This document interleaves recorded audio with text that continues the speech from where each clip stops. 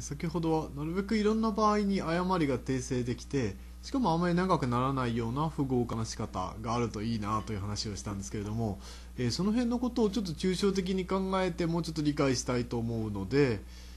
少し記号を用意することにします。先ほどの例えば0を000にするとか1を11にするとか、そういうその通信路を送るために使う言葉を符号語ということにして、例えば長さ n の二進数の符号語をこういうふうに書くことにします。この A1 とか A2 とかっていうのはそれぞれ0なり1なりを表しているわけですね。そして、ある符号語と別の符号語、これは実際は A1 になんか通信路でノイズが変わってこれになったという気分なんですけれども、その間のハミング距離というのを定義しましょう。ハミングは人の名前です。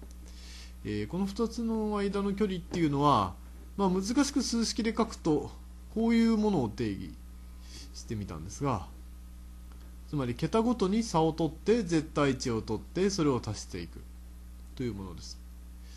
でもこれは難しく言っただけで、要するに A1 と B1 が同じだったら0、違ったら1がこう来て足されるようになってますから、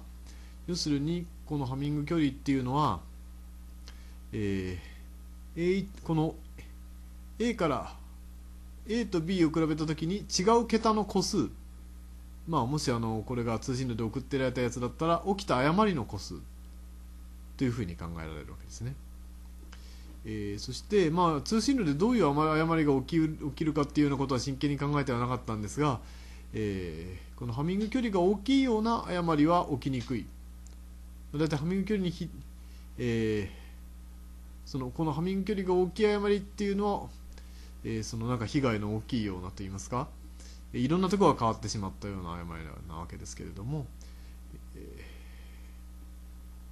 数の少ない誤りは起きやすくて、多いやつは起きにくいというふうに考えているわけです。そしてもう一つ抽象化なんですけれども、先ほど出てきた01の数を n 個並べたような符号語というのは、n 次元ベクトルと思えるわけですね。皆さん多分2次元ベクトル3次元ベクトルは慣れてると思うんですけれども、もし n 個数が並んでたらそれは n 次元空間の中のベクトルと思えるわけです。下ではでも3次元までで絵を描いてみてます。例えばこの000とか111とかっていうのはこの3次元空間の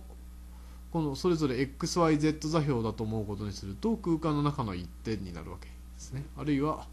別の言い方をすると111っていうのは原点から引いたこういうベクトルですし、000っていうのは、0ベクトルだと思えるわけですね。そういうふうに、この符号語は n 次元空間のベクトルあるいは n 次元空間の点と思うことができます。この時にハミング距離っていうのは何かというと、普通の n 次元の距離とはちょっと違うわけですね。普通の例えば3次元の距離だったら、このピタゴラスの定理三平方の定理を繰り返して計算するような、こうルートが出てくるような距離なわけですけれども、このハミング距離というのは、こう各座標軸に平行に辺を通ってその点に到達できるまでの距離というふうに考えることができます。数学の方ではこういうのも距離の一つに入れて考えるわけなんですね。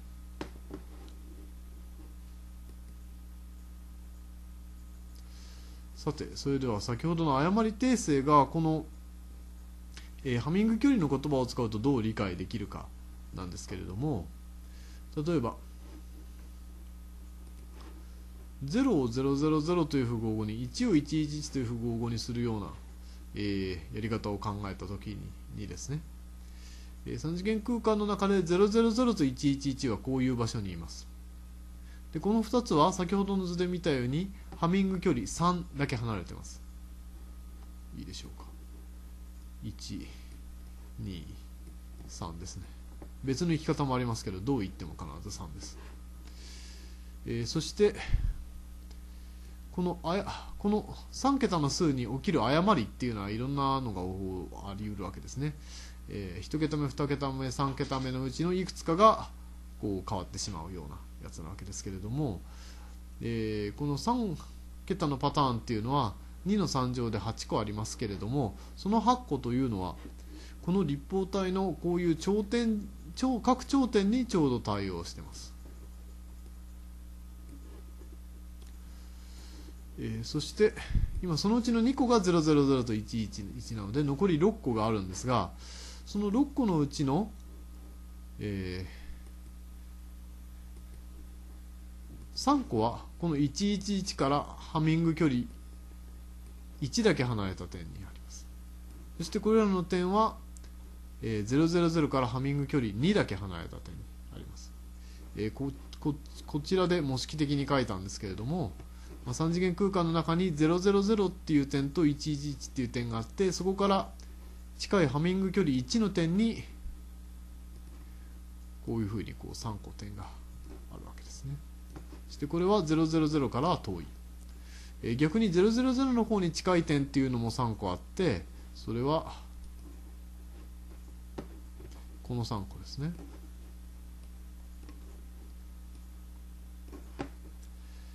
で先ほど多数決で複合をすればいい、多数決で元の、情報を取り出せばいいということを言ったんですけれども、それはこの距離という言葉を使って言うと、例えばこの010なんてのはもともとある複合じゃないんですけれども、こういうのが、ノイズがかかった結果こういうのが来てしまった。そういう時にはどういうふうに複合するかっていうと、この010から一番近い距離にある正しい符号語はどれかっていうことを考えて、今の場合000ですからそちらに複合する。つまりハミング距離で一番近い符号語に複合するというやり方だったわけです、多数決というのは。その見方で、一番最初にやった誤り訂正までできない、0を00、1を11とするような、符号化の仕方を見直してみるとどうなるかと言いますと、この場合は10と01という2個のものがあるわけですね。そしてこの2つはどちらもそれぞれこの00と11からハミング距離1なわけです。ですからもしこの10とか01というようなノイズが乗った符号が来てしまった場合には、これは誤りだっていうことは分かるんですが、正しい符号2個のうちどっちに近いかっていうことが分からないといいますか、同じ距離にあるわけですね。ですから一番近い距離のところに複合するということができないわけで、そういうわけで誤り訂正できなかったわけなんです。こういうふうにベクトルとして考えると、この符号だとどういうことは可能かというのがよく分かるんじゃないかと思います。それではどのくらいの間違いまで正しく複合できるかっていうことをもうちょっと一般的に考えてみましょう。先ほどの N 次元空間の中にもう座標軸も書いてないんですけれども、正しい符号語っていうのがこの場所とこの場所にあったとしましょう。そして先ほど言ったように、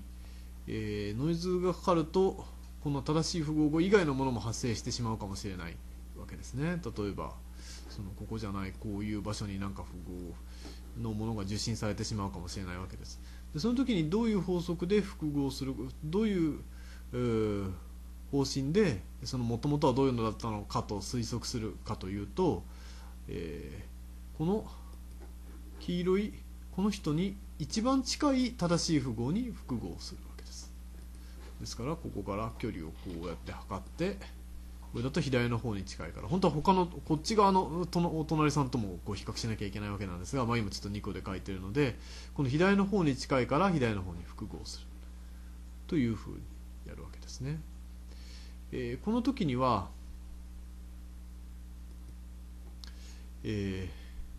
一番近い隣の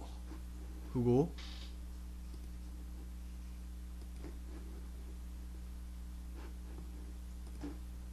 この点だったら隣のがこれなわけですけれども、そこまでの距離のだいたい半分のを半径とする球の内側だったら、つまり、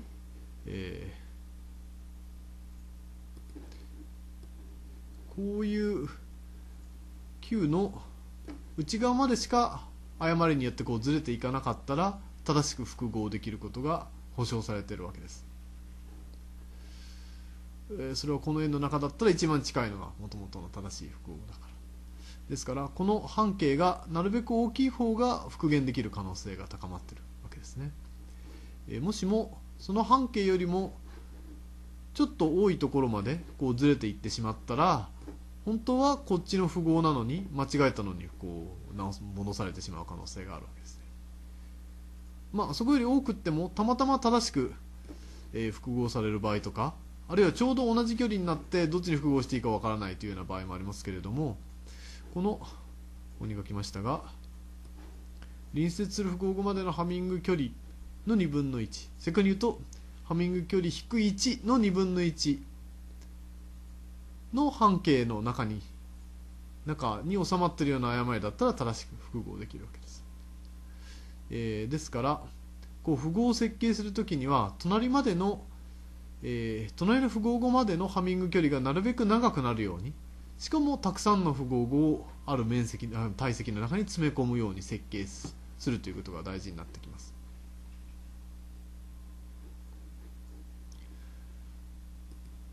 実際そうやって設計した符号のうちの1個をお見せすると、